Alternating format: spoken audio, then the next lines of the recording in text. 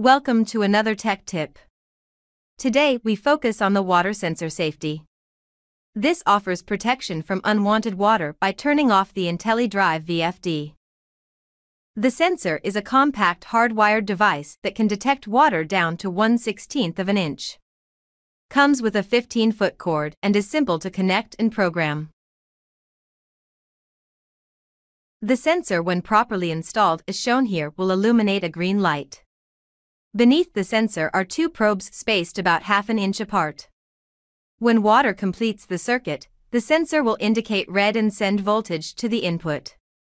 Once the situation is corrected, the sensor no longer in water will auto-reset. This, however, does not mean the Intellidrive will reset. It is important to know the Intellidrive will not automatically reset. Any external fault is a hard fault requiring the Intellidrive to be reset manually. Let's talk a minute about what the inputs are and can do. First, they are a digital signal.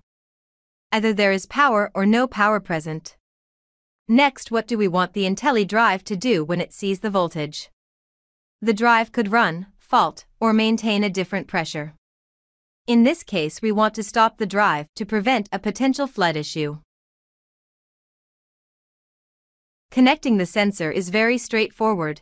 In fact, the instructions are on a label attached to the cord. As you see here, we are connecting to the onboard 24-volt power supply. It will consume the remainder of the onboard power supply. Should you already be using the onboard power supply, an external 24-volt power supply will be needed. The image here shows the 24-volt power supply that is to the right in the yellow oval. These we will use in this example. The other two are the inputs that tell the drive what to do when voltage is applied. Here we see the connections to the drive. The green and white wire are connected to an input. Remember, there are two. For programming, it is important to note which input you are connected to. You will also note the red wire goes to V plus or positive and the black wire is connected to V minus or negative. We are halfway done. Now we need to program the drive. Now this might be redundant, but before programming the drive it is good to understand what the drive must do when it sees voltage. Here we are trying to prevent a potential flooding issue. So, setting the drive input to fault will accomplish this. Another reminder is that any input set to fault is a hard fault and must be manually reset. Though the sensor might show green, the drive will remain faulted until manually reset. To program the drive, the first thing you may have to do is unlock the drive. Pressing the password key, 4 zeros will appear. The code is noted, and as long as the password has not been changed, is 4 sevens, and press enter.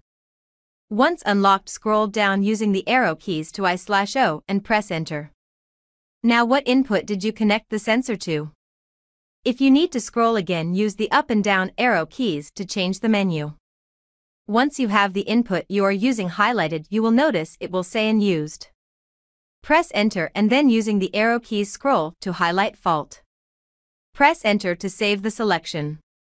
Press the status key to quickly exit to the main screen. Now you are ready to test the sensor. Before mounting the sensor, let's test the setup. Start the drive, ensuring it is safe to run water by pressing the auto button. Wetting your finger, cover the two probes to complete the circuit. This should trigger the sensor to the alarm red state. The drive programmed correctly should fault and stop immediately. As the unit is functioning as desired, mount the sensor in the desired location. And with that, congratulations, you have successfully connected and programmed a water sensor safety. For more information, please refer to the owner's manual. Thank you and see you next tech tip.